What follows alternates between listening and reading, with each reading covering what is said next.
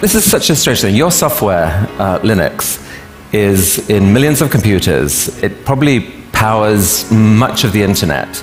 And I think that there are like 1.5 billion active Android devices out there. Your software is in every single one of them. It's kind of amazing. You must have some amazing software headquarters driving all this. That's what I thought, and I was shocked when I saw a picture of it. I mean, this is the Linux World Headquarters.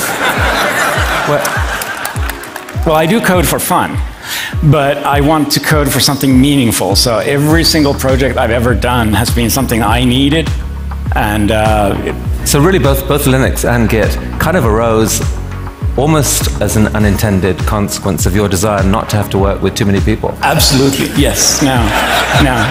That's amazing. Yeah. I think everybody in this country should learn how to program a computer. Should learn a computer language because it teaches you how to think. It's the idea that matters. It didn't matter where you come from or what your background is. One revolutionary idea, one brilliant invention can unleash other entrepreneurs to revolutionize industries in ways you could never predict. People working anywhere in the world, born anywhere in the world, can create a product and make it available to anyone in the world. The most used messaging app in Southeast Asia was built by a young man born in Ukraine who moved to the US.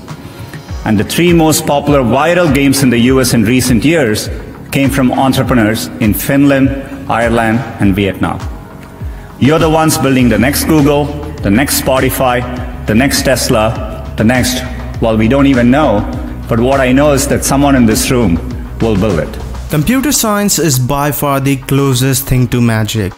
And it's certain that the world wouldn't be where it is right now without the existence of this magnificent branch of science. And this branch of science is growing so fast that it's difficult for even good programmers to keep up with it. Every day a new technology is releasing. Every day new opportunities are rising.